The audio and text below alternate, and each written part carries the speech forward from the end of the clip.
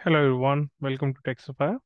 This video is on authorization in SQL Server. I will create a small business case which is very commonly used where we restrict the user to do certain things and then we add certain privileges to one particular user and then we use impersonate to do a particular task. Now in this example, what I will do is I will create an app user which will have execute, select, insert and update permissions on particular database, which will be like this order app.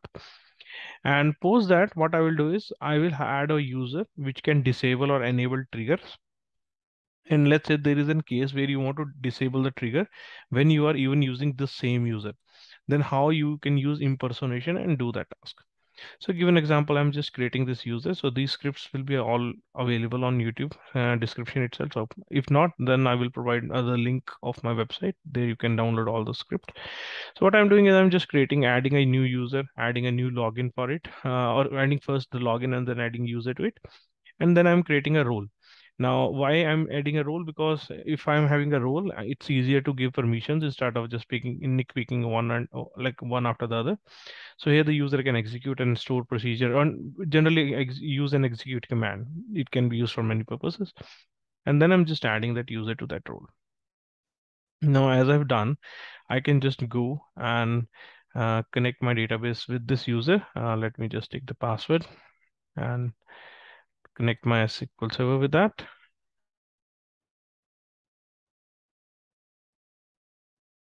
As I have connected this with user, I can select and do any other task, whatever I can do in other things. Just one thing I cannot do is I cannot do any DDL operations, means I cannot create a table or delete a table. Give an example. If I just go here and try to say, let's say create table test, and I will give ID as int. And if I try to run, it will throw an error because create table permission are denied because that I haven't added to my DDL. Let me keep it open so that we can practice other things. But now let's say there is a case I had to add a trigger onto a table. This trigger doesn't do anything, just it's an after insert delete update trigger, and it is just printing a statement. So if I go in my this table and DineTable, if I go into triggers, I can see the trigger. If I try to disable this trigger, here you can say I'm getting an error. If I go here, it says I don't have a permission. But from an admin user, I can still do that task. I can I can refresh. I can disable the trigger successfully and I can enable the trigger. But I cannot do from when I'm logged into login as an app user, I cannot do. So this is an app user and this is an you can say Windows authentication. So it's an admin user. Or let's say I have a task where I have to disable this, you can say trigger before inserting and doing XYZ operation to my data, but I don't want to maintain two different users for my API or any other service. So what I will generally do is I will create and one more user. I think I have copy pasted the same script, so I can just get rid of this one.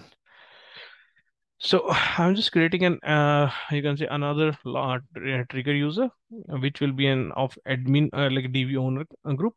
But one more thing is like why I'm creating with a password, why not just a Windows user? Because for Windows user, I need to have a Windows user so that I can integrate. But that's kind of a little bit messy to create. So I'm just creating a normal trigger user and same login and username with that. And I'm adding this user to and DB owner. Now, as I've added to a DB owner, so if I connect with this user, so I will just take this as a password. If I go in here and I can say trigger underscore user and use this user, I can again do disable and enable of that trigger, which I cannot do with app user. The reason is because this user is added as DB owner. So DB owner has all rights on the database. So I can still enable and disable. And again, just to repeat, if I do it with this one, app user, it will throw an error because this doesn't have a privilege. So there isn't disable trigger has an error.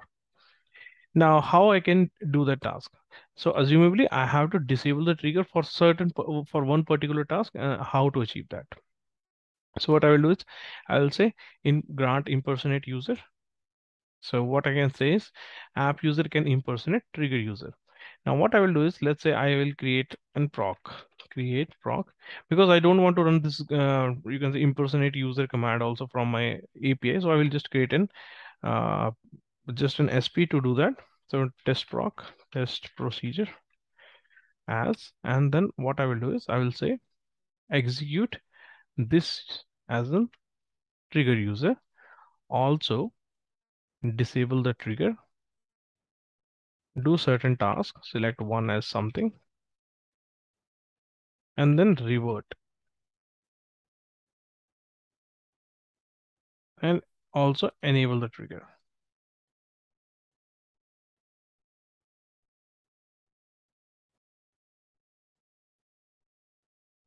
Enable the trigger and revert. Now what is this revert is, when I am running it as a user, I can revert back to the normal user. So even before this, let me just show you one more example which will be more easy to understand. So let's say if I run this command, select s user name. So this methods give me my current user, which is an app user. If I run this particular command, say like execute as a trigger user, and run now. So any instance which I'm running, even though the session user is still app user, but I am running the command as in this user. But now let's say once my work is done, I want to revert. So there is a command revert. If I just do revert and rerun this command, what will happen is I will run back as an app user. So I'm just creating the stored procedure. Okay, so the creation of this stored procedure is denied to this user because as we don't have create, let me just create it from the admin, but it has an execute permission, so it will be able to execute. So now if I execute this stored procedure, so you remember the first task, it will impersonate. And let me do one thing. Let me just send this data only. So what is the user it has been running as? And after the revert also, let me just run the same command. After the revert also, let it return two result sets. So let me just alter the statement. And if I run this procedure, and now if I run this, execute this procedure, here the first output says trigger user because the first like we are impersonating trigger user, and then it gives the trigger user once, and I have disabled the trigger and then enable the trigger. Just to refresh, if I go in here, I have, it is already enabled. And also now after the revert, my user is app user. So this is one quick demonstration how authorization in SQL Server works and how you can impersonate. Impersonation is very important. A lot of times, let's say your user doesn't have access to certain things, but and you have to do that. So what you can do is you can create a parallel user and give an impersonation, expose the like this impersonation just using a stored procedure. If you want to hide, you can create an binary stored procedure, like T-SQL stored procedure. In that, what happens, you can like you can enable encryption so that no one can see the definition of stored procedure, and in that impersonation happens, no one knows. But again, this need to be still kept the secret, because if you give this user back to the user, it becomes a problem. Or else what you can create is you can add a Windows user and impersonate and give that as a DB owner permission and then impersonate. Then there will be no password been set up, so no one will can log in from outside the system. I hope this demo has cleared all the doubts about you can say how the rules works and how the impersonation work. If you still have a question, you can ping me on my email ID contact@techsapphire.net, or you can reach me on my phone. Have a good day. Bye bye.